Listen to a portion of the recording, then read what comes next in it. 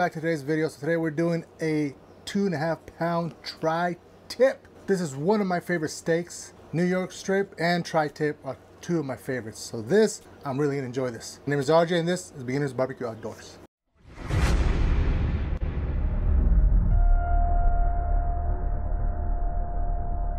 Alright, so here you have it. So the rub that we're going to be using today is from Lane's. It's the Scorpion Combo Rub. So this is made for some good steak.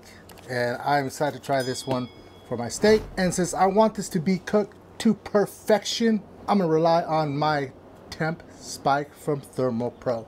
So let's go ahead and get right into this. So I'm going to add a little bit of oil for binder. Give it a nice rub. And let's get our binder. And now let's go ahead and get our rub. Now let's go ahead and add a nice amount of this Scorpion. Even the name's good, Scorpion Rub. All right, Lanes. Now let's go ahead and do the other side. Add some oil and add more of this Scorpion Rub all around it. Get every part of this tri-tip. All right, now that we have this tri-tip nice and seasoned with our Scorpion Rub from Lane's, let's go ahead and add this bad boy into our tri-tip. All right, so now that we have this out here, let's go ahead and add our little spike in here. This is what we call the TempSpike here. If you guys don't know a lot about this black stuff here, it's going to monitor what your grill is running, and this stuff that goes and this part that goes in the meat is going to tell you what the inside is. So we're going to go ahead and put this on the bigger side of the steak, just like that. So now this is going to communicate to my phone through the TempSpike app. It's going to tell me everything I need to know. So now how are we going to smoke this? On our Traeger grill, we're going to put our Traeger to 250 degrees and we're going to see how long this takes. I'm going to keep a time on it. Last one I did was at 225. Now I'm going to try it at 250, and then we're going to reverse sear it at the very end. Pretty much when it hits around, I'm going to say around 130 something. Take it out, wrap it in foil paper, and then we're going to bump up the grill to about 375 to 400 degrees. And then we're going to sear it each side for at least a minute. That should give us that good sear look on our tri-tip. That being said, let's go ahead and fire up our Traeger. All right, our Traeger's at 250 degrees. Let's go ahead and add this bad boy in here. Also, I'm going to put my booster on top of the hopper. That way it's close where the probe is, and then the hopper is going to communicate to my phone. All right, we'll be back when it's ready. All right, our TempSpike has informed us that the meat is ready to come out.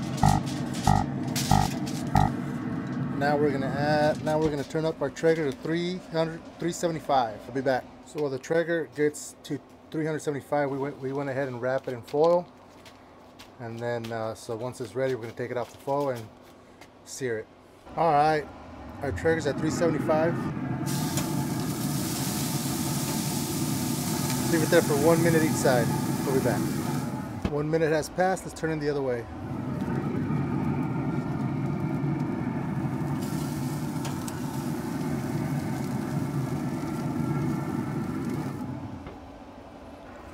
All right, it's ready to come out.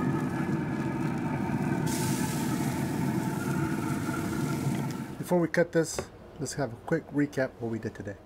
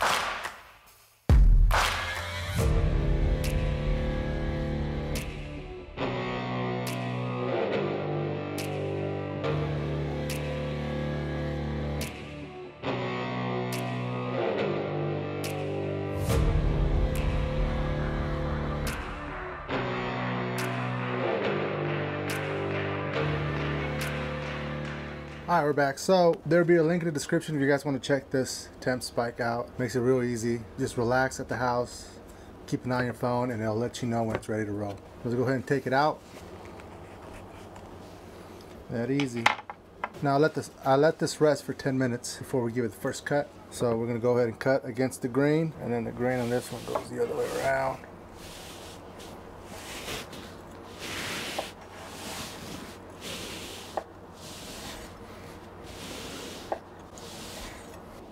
Look at that. This is perfect. Now let's go ahead and try it.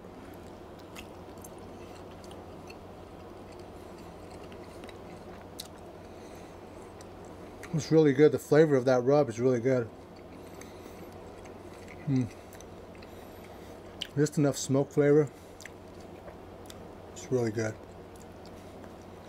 That rub is not bad. Really good. There's a nice flavor to the steak. Make sure you guys, once again, make sure you guys check out that link in the description if you guys want to get one of these. Or if you want to try this rub, it's also, there'll be a link on there. You guys try it out. I'll see you guys next time.